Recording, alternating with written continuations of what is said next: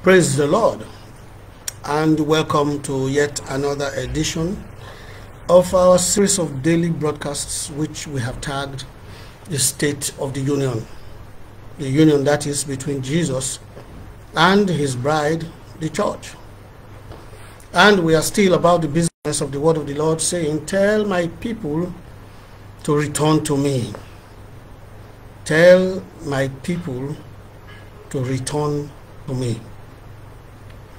Now, we have been looking at the business of fruit bearing in Christ. That is, showing forth evidence, fruit, that we are indeed of Christ. And one of the features of such expressions of Christ we started to look at. We saw already friendship with God. Now the Bible says, "Can two walk together except they be agreed?" Now that's where the business of friendship should necessarily start from. A business of walking together. The agreement part has to be something of a fellowship, or if you like, a covenant. Hence it says, except they be agreed. They have to be in some kind of agreement. There has to be some kind of similarity. There has to be a point of meeting, a point of concourse, a relationship, of course, of equality, for there to be something like friendship. Now, Jesus says concerning his disciples that I call you friends, not servants, because all that I have ever heard of my Father, I have told you. All that I have ever heard of my Father, I have told you. In other words, the business of friendship operates on a dimension of openness, revelation, no secrets, no holds barred, openness. Otherwise, how are they going to work together if they are not on the same page? Okay? Remember, we are still on the business of the word of the Lord saying, "Tell my people to return to me." Why?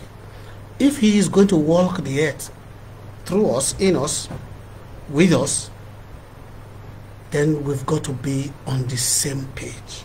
So Jesus, in bringing his disciples to the same page as himself, he says to them, "I have told you all that my Father told me. And by the way, I operate according to what my Father has first shown me." Now, we saw that yesterday. Today, let us look at another dimension of perhaps the same matter, which is being on the same platform as Christ, where he reveals his position to us so that we can relate. So we must take our cue from the scripture, as is our custom.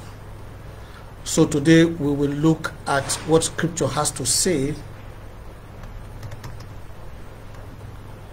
in Matthew chapter 14. It is the story of Peter walking on water. Now, of course, we generally know the story. Jesus had just fed the multitudes. And then the Bible tells us specifically, and I read from verse 20. It says, Matthew 14, 20 to 29. It says, "They did all eat and were filled, and they took up of the fragments that remained 12 baskets full. And they that had eaten were about 5,000 men, beside women and children. Now that qualifies to be called a multitude. 5,000 men beside men, women and children. And straightway Jesus constrained his disciples to get into a ship and to go before him unto the other side. And while they want to go onto the other side, while he sent the multitudes away. And when he had sent the multitudes away, he went up into a mountain apart to pray. And when the evening was come, he was there alone. But the ship was now in the midst of the sea, tossed with waves, for the wind was contrary. And in the fourth watch of the night, Jesus went unto them, walking on the sea. And when the disciples saw him walking on the sea, they were troubled, saying, It is a spirit. And they cried out for fear. But straightway Jesus spake unto them, saying, Be of good cheer, it is I, be not afraid. And when Peter answered him, and said, Lord, if it be thou, bid me come unto thee on the water. And he said unto him, Come. And when Peter was come down out of the ship, he walked on the water to go to Jesus. He walked on the water to go to Jesus. The word of the Lord says, Tell my people to return to me. Jesus is walking on water towards the boat. And Peter says to the master, If it is you indeed, bid me come to you. So evidently, first of all, Peter recognized that it had to be by the word of the Lord. Jesus said, Abide in me and I in you. If my word abide in you, you shall ask what you will and it shall be granted you. Peter recognized that it had to be at the word of the Lord. Not how you think it or how you see it or how you feel it. Not how the pressure is pressurizing you or how the anxiety is tossing you topsy-turvy. It has to be according to the word of the Lord. Otherwise, if they were on land, Peter would not have said, Lord, if it is you, bid me come. He would have just run to the master. Why does he now say, bid me come? He recognized that they were in a different circumstance. And it had to be at the word of the Lord. And Peter knew evidently that Jesus did all things by his word. So here is the first question among several. Why did Peter walk on water?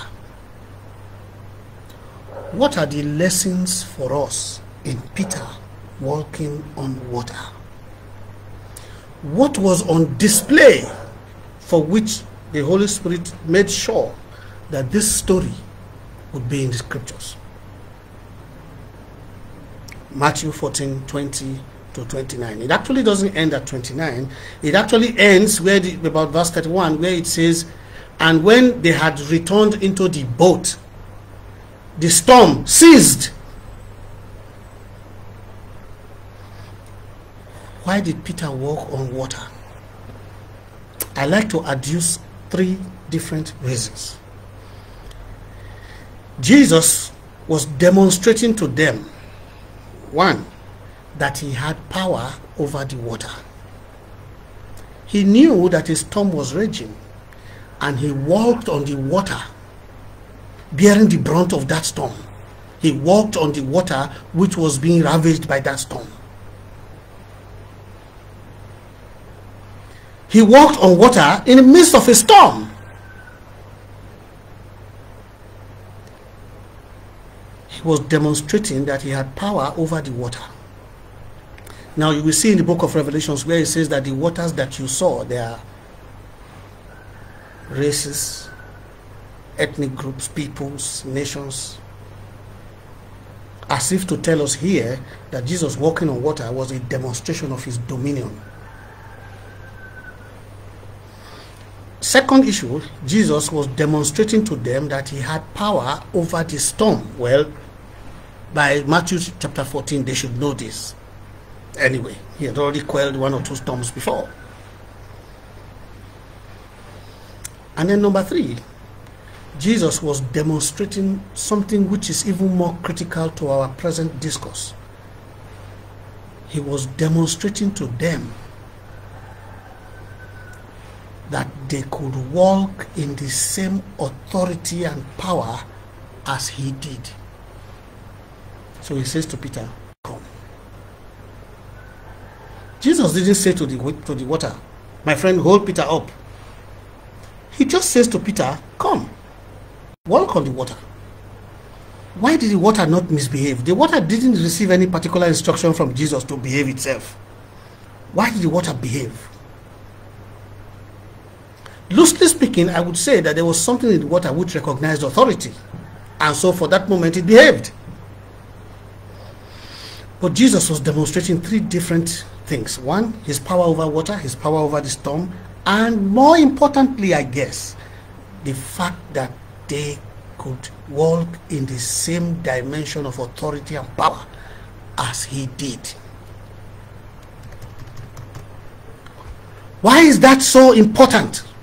We're talking about friendship. We're talking about fruit of following Jesus. What is the point of discipleship? What is the point of following somebody if you cannot be like the master and do what he does? That's the fruit bearing. That's the business of showing forth evidence that we are of him. We've got to do like he does and talk like he talks. What is the point of discipleship if we cannot be like the master? Did Jesus not already say in Matthew chapter 10, 24 and 25, it is enough that the disciples be as his master?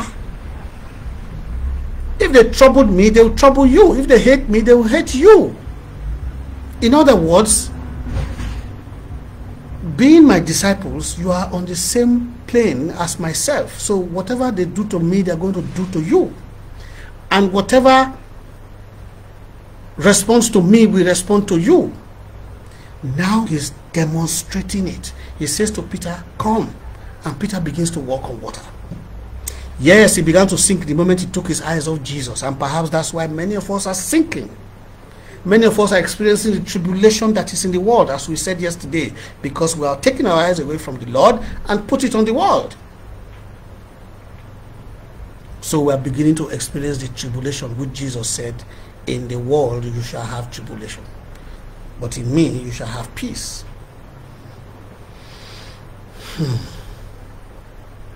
If we are not like him, then we have not been following him.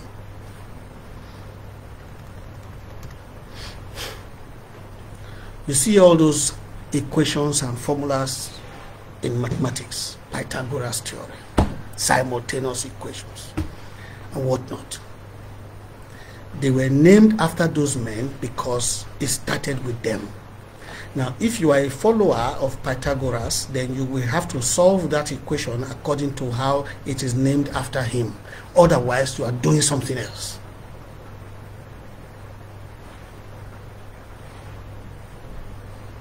If we are not like him, then we have not been following him. If we are not performing like him, then we have not been following. We are not his disciples. He said, this is how you will glorify the Father in your fruit bearing, and you shall be my disciples indeed. In other words, if you are really my disciples, you will perform at the same level as I am. Now, in several places in Scripture, Jesus made it clear that his intention, his hope, and his desire is that we be where he is. That we be like him, that we be where he is. Not just geographically, as we expect to be in heaven with him, but that we share the same Father, we share the same ideology of the same kingdom, but also that we have the same capacities and abilities, the same message and the same spirit, and therefore the same power. Otherwise, we belong elsewhere. So whatever we see, whatever we can see in the scriptures concerning Jesus, it is demonstrable in his followers. And if we are his followers, then people should be seeing Jesus in us. Otherwise, the message becomes for you. Tell my people to return to me. Return so that you can measure up. So I said there are several places in scripture where Jesus made it clear that his intention is that we be at the same level as he is. Now, before we even go any further, scripture says, first of all, that Jesus is now exalted to the right hand of God the Father on the throne. But then scripture particularly says that we are seated in him on the throne. So we are exactly where he is on the throne, if we be in him and he in us. Now, but more specifically, in John 14 and 15, Jesus gives perhaps our first example of him showing that he desires for us to function at the same plane as himself. He said in verse 15, henceforth I call you not servants, for the servant knoweth not what his Lord doeth, but I have called you friends, for all things that I have heard of my Father I have made known unto you. In other words, you now know what I know. I don't have any particular advantage over you as per knowledge or revelation. What I know I've given to you. The question is why? Now Jesus said, the words that I speak to you, they are first heard of my Father. He said, the works that you see me do, it's the Father in me that is doing the works. So if the Father loves the Son and shows him whatever he does, as John 5:21 and 19 and 20 tells us, then it means that whatever the Son did was based on what the Father showed him. So now the Son, Jesus, is showing his disciples what the Father had shown him. Why? So that the disciples can operate like the Father.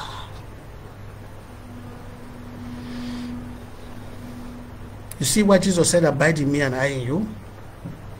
And if my words abide in you, you demand anything and it shall be granted. Jesus was giving us the key, not just to fruit bearing, but to discipleship. I want you on the same plane as myself. Now in John chapter 17, from verse 5 to 8, and I read, Jesus tells us or shows us a different understanding of the same principle of wanting us to be on the same level as himself, so that we can produce the same results, or at least similar results to his. And now, O Father, glorify thou me with thine own self, with the glory which I had with thee before the world was. I have manifested thy name unto the men which thou gavest me out of the world. Thine they were, and thou gavest me them, or gavest them me, and they have kept thy word. Now they have known that all things whatsoever thou hast given me are of thee. I have given unto them the words which thou gavest me. Question is, why? I have given them the words which thou gavest me, and they have received them, and have known surely that I came from thee, and they have believed that thou hast sent me. Why is Jesus giving them the words that the Father gave him? So that as Jesus operates by the word of God, the disciples will similarly operate by the word of God. So that we can be one with him.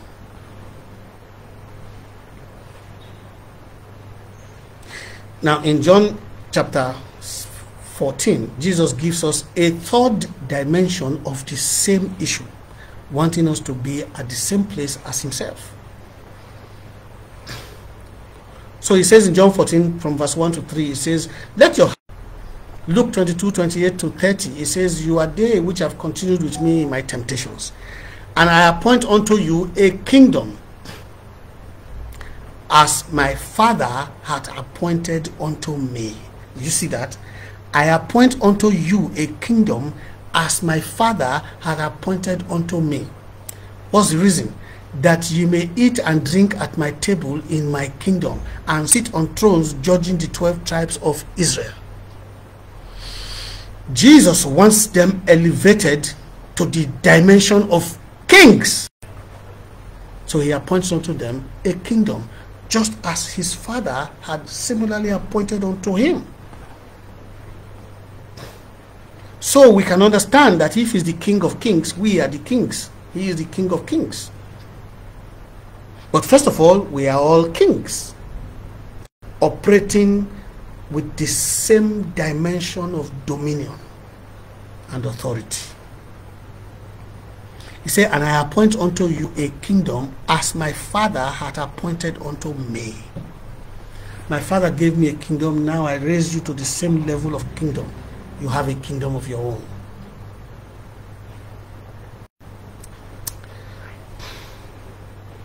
You know, one time, I remember this story now because it bears some relevance. I went out with a very well-placed friend of mine, very well-appointed friend. You know what I mean by well-appointed? He has a deep pocket. Now we're going to have lunch. Now as we approached the place, he brought out a wad of money and he handed it over to me. And he says to me, you do the spending today. What was he doing?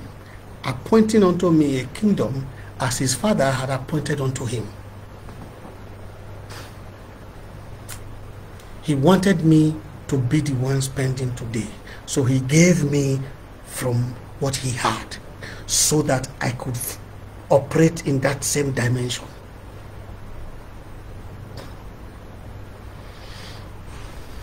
Jesus says, now I appoint unto you a kingdom as my father hath appointed unto me.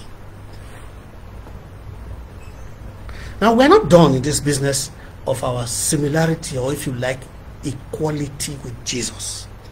That is his intention. Not just to be his followers, but to be one with him. And if we are one with him, then the expectation on him should necessarily be the expectation on us.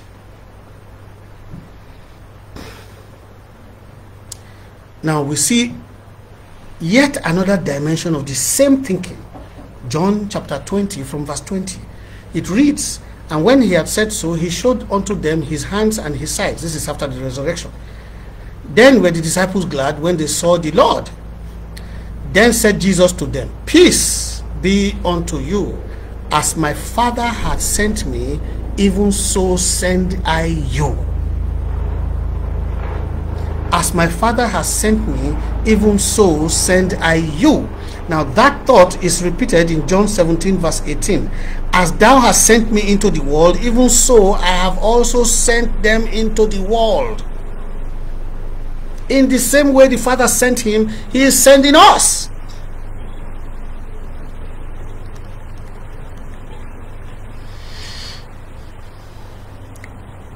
Jesus indeed desires for us to function with the same capabilities as himself.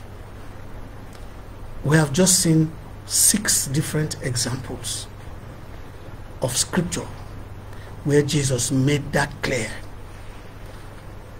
The plan is for us to operate like himself. So, as scripture says, Jesus returned from the wilderness of his temptation in the power of the Spirit. So all those things he did from Matthew chapter 4 all the way to the end, he did under the power of the Spirit. He returned in the power of the Spirit. We are even told that he went to the cross by the help of the eternal Spirit. Okay. Now Jesus in going, he says in Acts chapter 1 verse 8, and when the Holy Ghost is come upon you, you shall receive power to be my witnesses. What's a witness? That which bears testimony to another. Like a fruit, like a sign, like evidence. But we think witnesses just mean somebody who is talking about something. You are not just talking about something, you are. The very fact of you is proof of him. That was the intention. He said, wait until you be endued with power, just as I was endued with power before I started. So he gave us his word, which he had received from the Father. He gave us the same Spirit, which empowered him, which he also similarly received from the Father, so that we would be him in the earth. Not just to represent him, not just to talk about him as we generally understand witness, but the very fact of us becomes a pointer to him.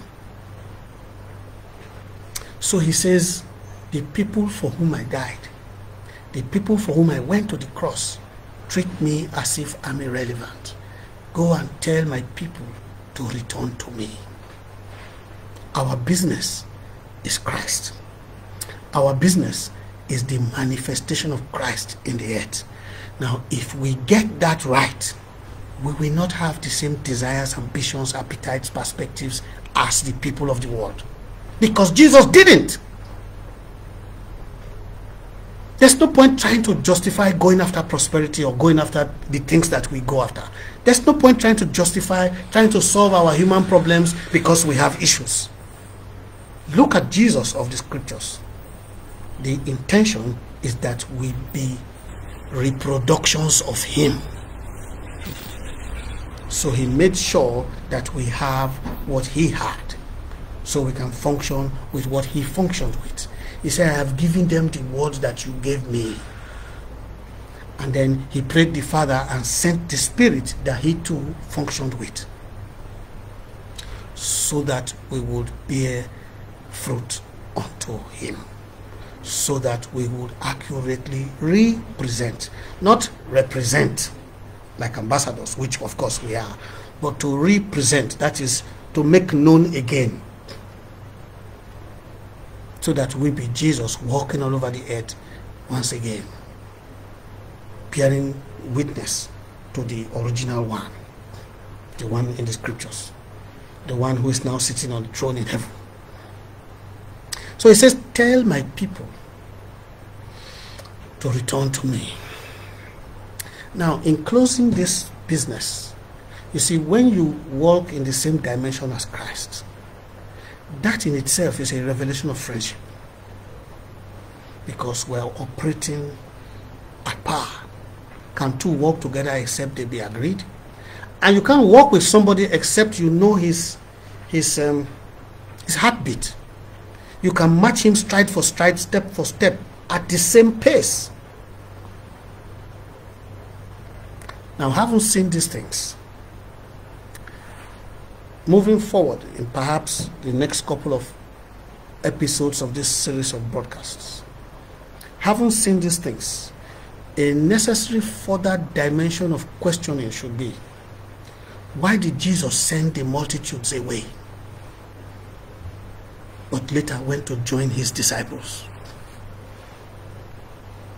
Look, think about it. He has just fed thousands, and straight away he tells the disciples, get into a ship and go over to he constrained them, the Bible says. He constrained them.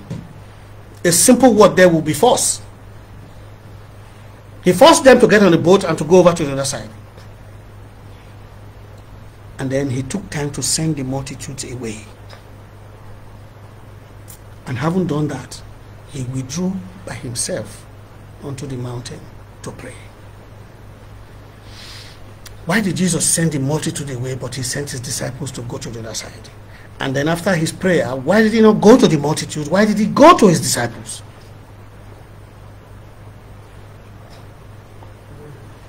So what then is the difference between the disciple and the multitude? You know, Jesus didn't reveal the words of his Father to the multitude. He revealed it to the disciples.